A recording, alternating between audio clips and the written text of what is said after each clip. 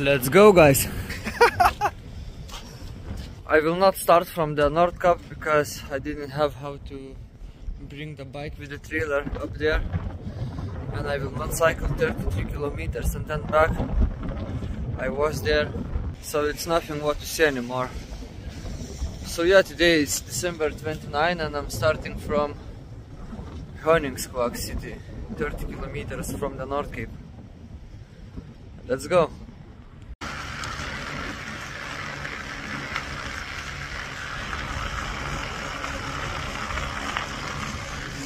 Let's go. Oh guys, again tunnel of hell, 3 kilometers down. It will be fun, but after that 3 kilometers up, so it's waiting hell for us today.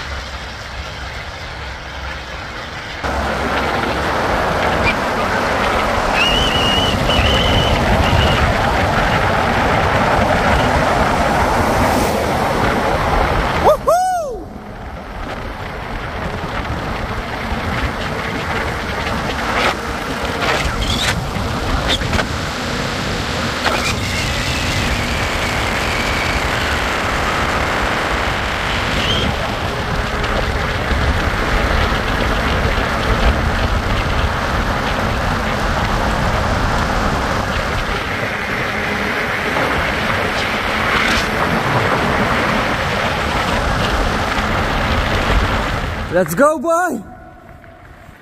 Work hard! This tunnel is insanity, guys. It's so steep and incline for 3 kilometers. I don't know how much meters from the bottom to up, but it's pretty much. And it's very steep. Back! Back, back, back, back, back! So I need my boy help here. Fuck.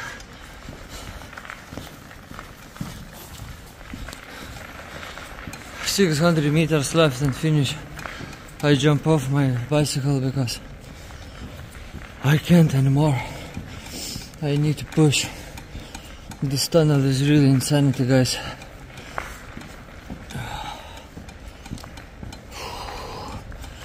And after the tunnel, the wind will blow straight to my face and will stop me.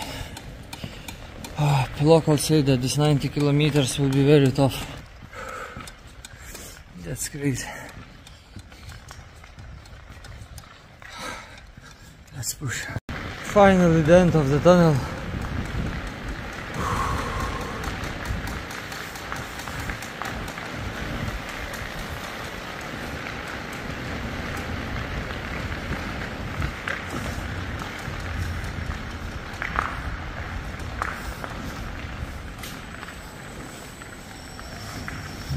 Hello. Hello.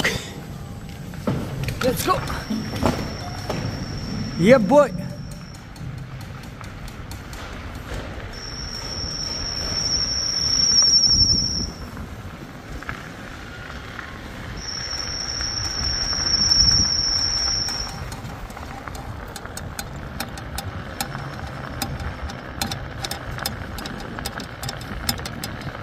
Let's have a rest break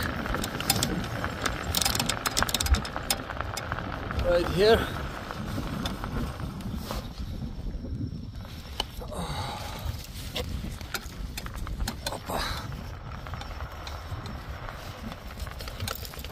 Whew.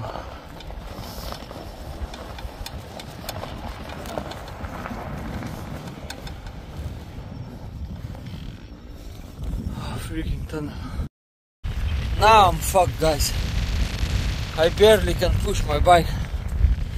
And the nearest shelter is in 40 kilometers. And the wind blowing straight to my face. The wind is so strong that I can barely push my bike. So just imagine this insanity.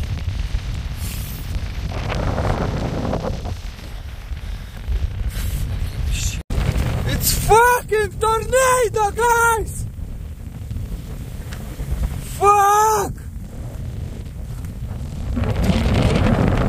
I can't push anymore! I'm fucked! The wind is blowing me, so how am I supposed to push bicycle? Oh my god! I'm calling somebody and fucking leaving bicycle here. I don't know. Fuck. So guys, yesterday I didn't manage to push anymore. Wind was absolutely going crazy. And it literally pushed the bike backwards. It's blowing from the south to the north and I'm going exactly to the south against the wind. I mean, the trailer was working like a parachute, so it was dragging the bicycle all the way down and I didn't have that much power anymore in my body to push the bike. I mean, I pushed like for 3 kilometers, 4, until I reached that point that the wind went absolutely crazy, and to push 1 meter it cost like 30 seconds. So what I did, I just called to this beautiful person, Ida, that I was resting after Nordkapp in this caravan for 3 days, and I called her yesterday and say I'm in trouble because the nearest shelter was in 40 kilometers and you saw it where I was, it was totally nothing. It was flat, snowy desert on Norwegian plateau. And it was no mountains, no trees, no houses, nothing, absolutely nothing, just totally flatness. So I couldn't hide to cover from the wind anywhere, and I would be not able to build my tent and to just stay in this cold and this strong wind, you know. Then I would call for emergency service. So I rather call for the kind lady Ida, that she helped me a lot in this journey after the Nordkapp. She gave me a lot of tasty homemade food, sweeties, and yeah, and she gave me a warm place to stay in her caravan by the house. She also opened for me a fundraising, so I will have some money when I will come back home and I have from what to eat after this hard journey. So yeah, that's all guys. I'm going probably to sleep. I cycle almost for 40 kilometers against the wind and then I start pushing. When I reached the top of the plateau, the wind was so insane that I was forced to push my bike. If I put the bicycle on the brakes, the bike starts sliding backwards into the mountain. That's how freaking crazy wind was, because the trailer, like I say, works like parachute. So yeah guys, I'm very tired and I'm going to sleep.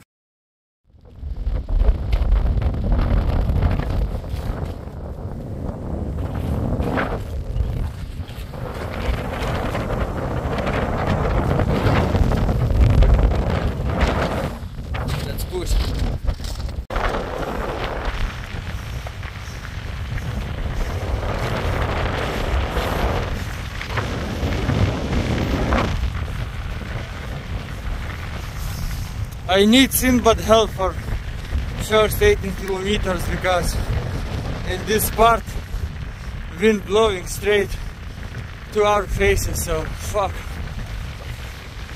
it's difficult.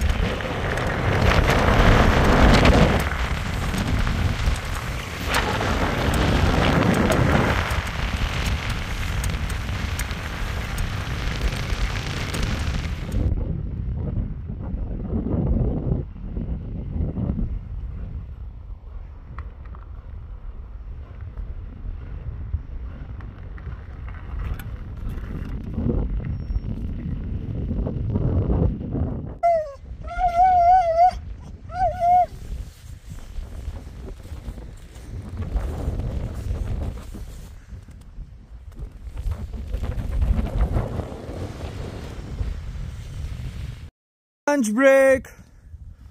I hope you remember guys this toilet from my last video where we was sleeping in one of the shelters. I can use in the morning this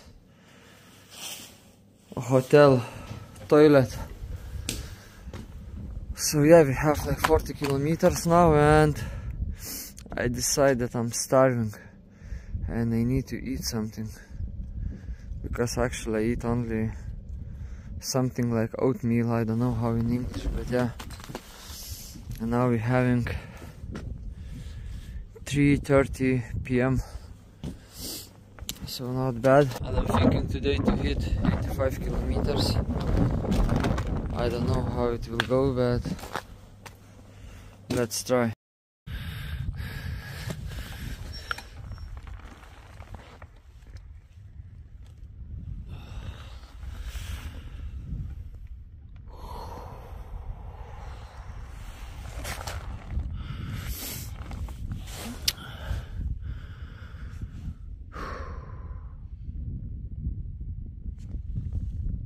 Let's push. I need Sinbad help again. We're having like 70 kilometers and 14 more left, or 15. So we will reach the cabin that we was in Sky the City like 1.5 weeks ago when I was hiking with the backpacks.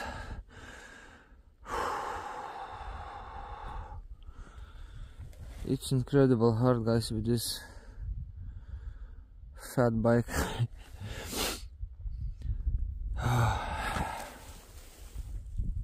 Clear sky, full of stars, and today is December 31, so it's New Year's Eve. I have a couple fireworks that Ida gave, and we probably will shoot them in the sky. Sinbad is tired, I'm tired.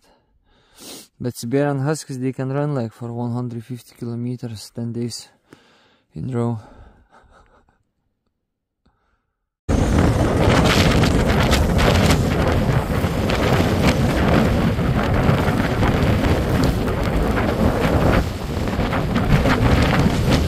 Fucking shit.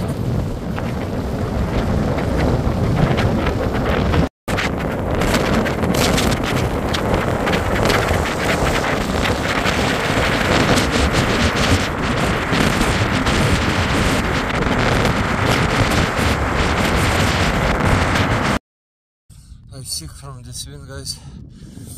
I can't find anymore. My mental state is very low, guys. I'm cycling for 15 hours now, and 40–50% of the way I'm fighting against the wind, and I have no power anymore. My head starts feeling dizzy.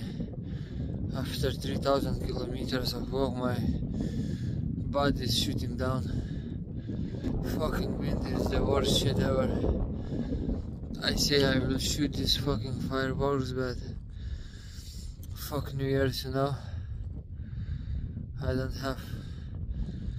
don't see any point to celebrate this fucking shit. I'm mentally down, my ear is in pain. I think wind blows my ear. It's kinda hard to swallow. I feel pain in my left ear when I'm swallowing. It's just not normal that wind is like this. I'm trying to fucking fight against my fucking emotions, but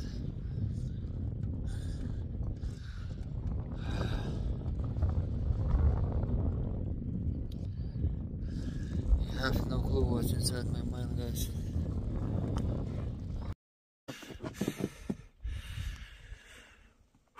Finish, guys. We are at cabin. We have 85 kilometers. And I'm not doing very right in my mental state.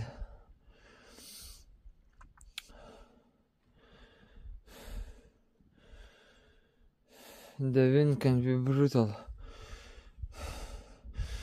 But yeah, I'm going to eat something. We're having 1 a.m. in the night, 1 hour after everybody shooting fireworks. And yeah, this is the price of cycling in north of Norway, in Arctic Circle, in the very top of Norway. So yeah guys, we're going to eat and sleep.